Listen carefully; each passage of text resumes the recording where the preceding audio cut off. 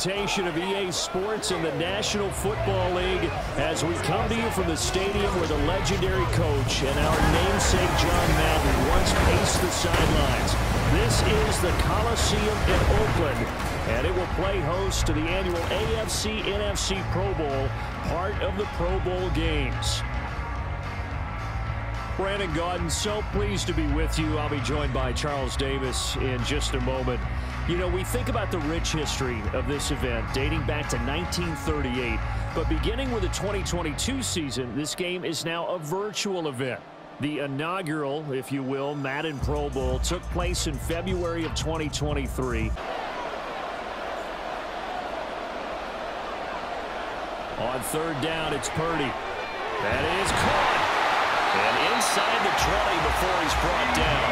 They only needed 1 yard on third down. They get 10 instead by going to the... Now Purdy. And he's going to go down. He's sacked back at the 24. It's Khalil Mack that time, shooting in there to back. Maybe some screens, maybe some draws, hard count, use your voice inflection a little bit, anything to try and slow that pressure down. Nowhere to go here. He lost the football. Oh, and one of the linemen on the other side has got it. Much like a running back going through the line, quarterbacks have to be aware of protecting the football as well. He left it exposed that time, wound up having it knocked free, but fortunately, had an alert teammate who was able to get it.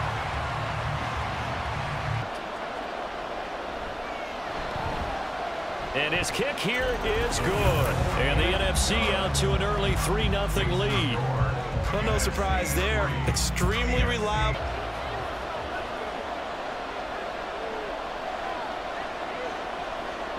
On first down, Purdy. Under pressure, and down he goes. They sack him back at the 36. In for the sack, Myles Garrett. As they come up facing second and a bundle. Purdy now to throw. They'll set up the screen to McCaffrey. And he's got some space here. But he's brought down in the red zone at the 18 after a game.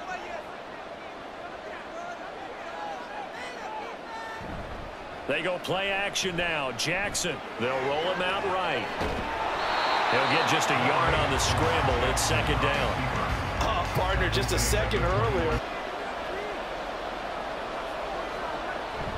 They go play action with Jackson.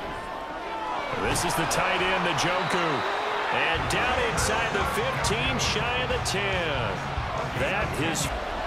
It's the AFC in possession, though they trail here to begin the fourth. And that is caught for an AFC touchdown.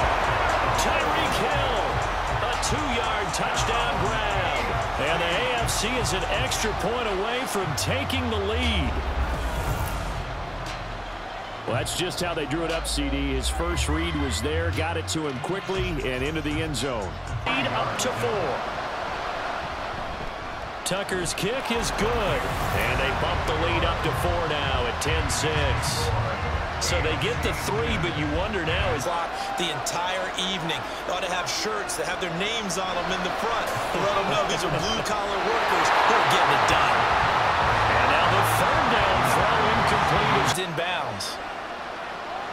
Now Prescott. Looking for the out route. He's got it. Complete to Kittle.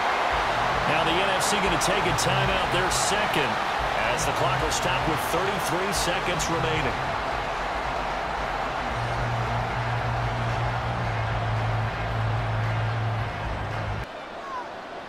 Prescott.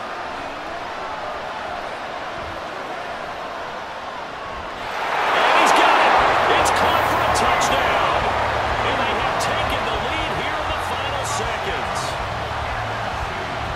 Charles, that drive was perfect, methodical, executed so well, and they grabbed that lead with almost no time left for a last gasp from the other side.